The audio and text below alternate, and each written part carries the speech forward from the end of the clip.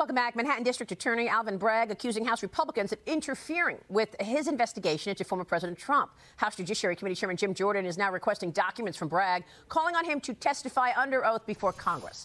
Bragg's legal counsel claims the request is, quote, an unlawful incursion into New York's sovereignty. Joining me right now is the man himself, asking two former attorneys from the Manhattan DA's office seeking information on whether or not Bragg's prosecution of Trump is politically motivated, is House Judiciary Committee Chairman, Ohio Congressman Jim Jordan. Mr. Chairman, thanks very much for being here this morning.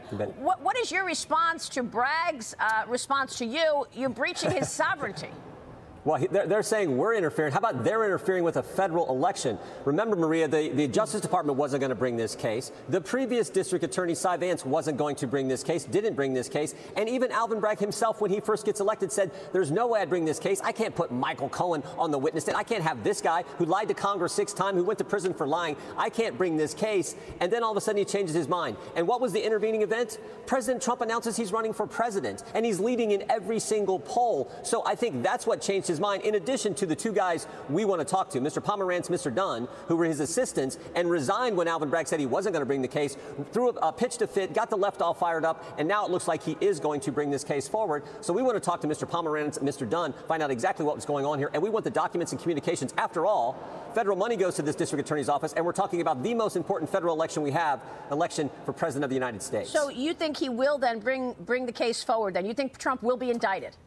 I do not know. I mean, we've all been sort of expecting something this week. That's what's been reported, so we don't know. We got the letter back from Mr. Bragg yesterday, 10 o'clock. We've reviewed the letter. We're going to continue to review it, talk to our colleagues, talk to our legal counsel, talk to House counsel, and figure out what may happen next. But the reason we sent the letter to Mr. Pomerantz, Mr. Dunn, is we really want to talk to those two individuals, and they no longer work at the district attorney's office. Well, this is why you have the weaponization subcommittee. I mean, all of the politics that are running through all of our agencies, when we all know that there has been influence peddling in plain sight. All that evidence on the Biden laptop, and yet White House Press Secretary Karine Jean-Pierre is dodging questions about the Biden family's connections to CEFC, the Chinese energy company, where the big guy was to get 10%. Watch this.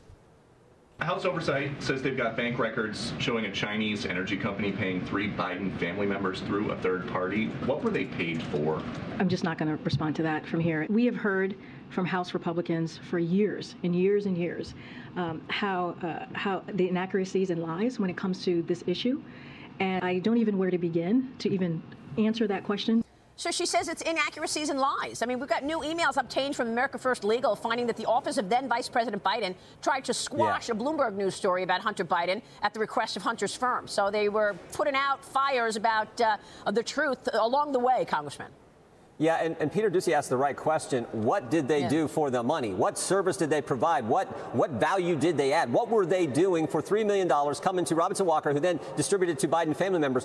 What did they do? So I think that's sort of the fundamental question. And the idea that Republicans are coming after the Biden, I mean, look, we just want the facts and put the facts on the table. But the Democrats have been going after President Trump now for 7.5 years. I mean, first it was Russia, then it was his phone call with Zelensky, then give us his tax records, then his business records, then his kids' business records, and now maybe this issue in the district attorney's office in Manhattan. I mean, they have never stopped. And it's funny because everything they said was going to put President Trump in jail, none of that stuff did. None of it did. And again, here we go one more time with the Democrats. And yet they turn around and say, we're the ones who are going after. We just want to put the facts on the table. We want to ask that fundamental question. What did you do to get $3 million transferred through this guy to the Biden family members? And that's only one deal. James Comer told us there's 11 more deals. But let's talk about the Parents' Bill of Rights. Congressman, you've been doing so much to protect parents out there after they turned around, your Democrat colleagues turned around and tried to target parents, school moms, for being domestic terrorists. Yeah.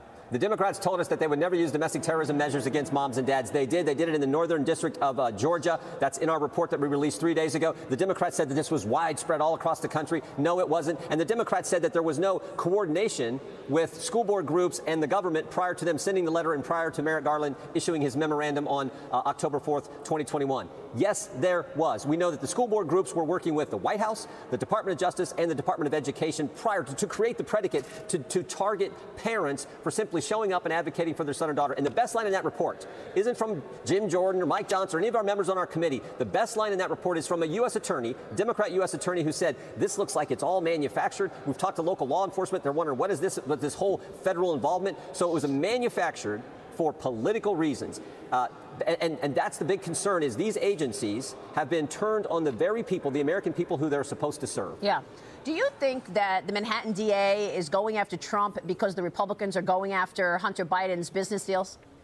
I think he's facing the left, the pressure from the left, and these two individuals who left and pitched the fit and made all the noise and wrote the book.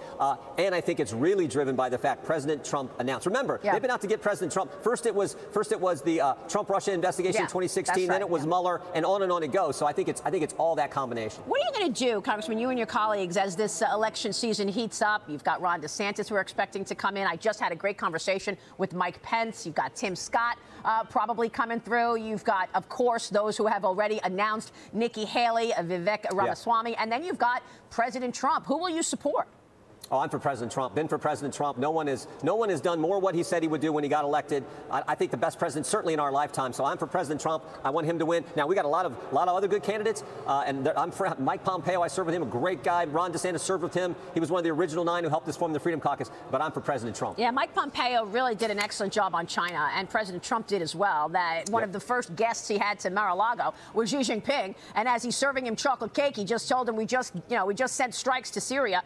Boom, and the Chinese didn't know what to make of Donald Trump. Yeah, well, he projected strength from the Oval Office. He got more done for the American people. Told us he was going to cut taxes. He did. Told us he'd reduce regulations. He did. Told us he'd put conservatives on the court. He did. Told us he'd build the wall. He did. Told us he'd put the embassy in Jerusalem. He did. You could just go down the list. That's the kind of leader I want. I think, frankly, when you compare what he did and what we've had under Joe Biden for 26 months, what a contrast. Yeah. So I'm 100% for President Trump. All right, Congressman, we're going to be watching this. It's going to be a big year. We know it. You're going to be right there leading things in terms of the judiciary, and we appreciate your leadership. Thank you, sir. Thank you.